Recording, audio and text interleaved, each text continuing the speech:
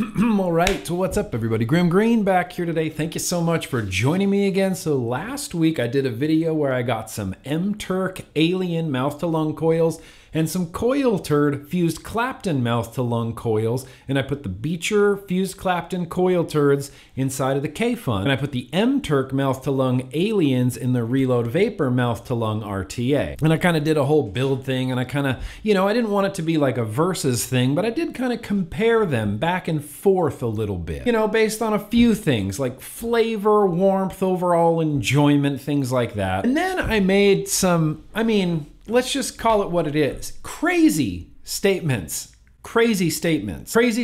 regarding the flavor level of this Reload RTA as compared to the flavor level of my beloved kayfun RTA. Well, one of my subscribers who goes by the name Silent Drive demanded a coil flip. He said, switch them up and see if it's still the same dang delight. So that's 100% what I did, and I'm realizing right now that you're just gonna have to take my word for it. I took the same coils from the previous video, and I took the MTerk aliens out of the Reload and installed them in the kayfun, and I took Beecher's MTL fused Claptons and I put them from the kayfun into the Reload. Same coils, literally just swapped them and stuck with the same juice, that Deep Cuts Dragon Shake. Ooh, 6 milligram, gabagool. The resistances didn't change barely at all. Beecher's coils are right now at a 0.79. They were at a 0.81 on the kayfun. MTerk's coils are sitting here on the kayfun at about a 0.61. They were about a 0.6, I think, on this Reload. 0.6, 0.59. Still very, very close to their original resistances. I've been vaping both of these continuously, back and forth and back and forth and back and forth, really kind of focusing on the flavor. It's hard to get past the tanks themselves, though. I'm coming to realize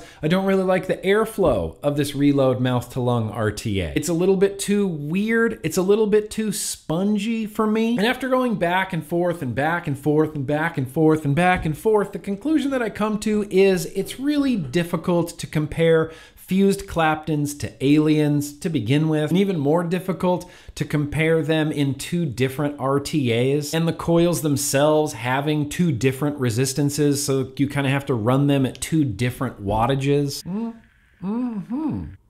Beecher's coils in this tank work great. They taste great. If this was my mouth-to-lung setup, this RTA with these Beecher coils, 0.79 at 16 watts, 6 milligram Dragon Shake, I would be very satisfied. Not just very satisfied, but this is a little bit above par. This is what I would consider a high quality vape. And with all of that said, I kind of have to say the flavor just goes where the aliens go. MTerk's triple core mouth-to-lung aliens now inside this kayfun have just taken this kayfun to whole other levels that I really didn't plan on going to. 0.61, 17 watts.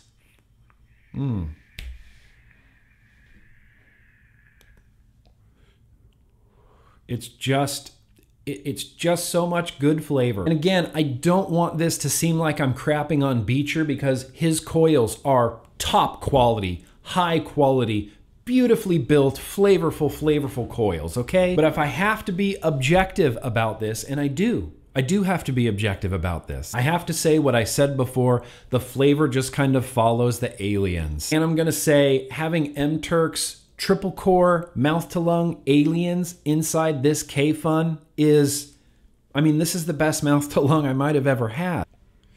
It's rich, it's flavorful, it's a little bit crackly. I'm just a big fan, just an overall big fan. I've just become a big fan of the aliens inside the kayfun. So thank you, Silent Drive, for making me do this ahead of schedule because I'm incredibly enjoying it. Anyway, that's what I got for today, everybody. Just wanted to give you the swap flip update. The flavor follows the aliens. I'm not allowed to have links anymore in the description, so you're gonna have to use your google-foo. I will say that Turk's aliens, for a set of his aliens, about 25 bucks. CoilTurd's mouth-to-lung fused Claptons clock in at about 15 bucks. So you know, use your vape budget hands accordingly. I will say this now, like I said in the last video, aliens from MTerk have lasted me a really long time in the past. Inside drippers, I've had a set of MTerk aliens last me over a year with just regular rewickings. So the idea that you could maybe spend 25 bucks, which is a big chunk of change just for some coils, I get it. But the idea that you could take one of those coils, install it in a kayfun, and then not have to replace that coil for possibly a year, maybe longer, I feel like that 25 bucks doesn't seem to be such a big chunk of change anymore. If you can get that kind of longevity out of them. Anyway, that's what I got for today.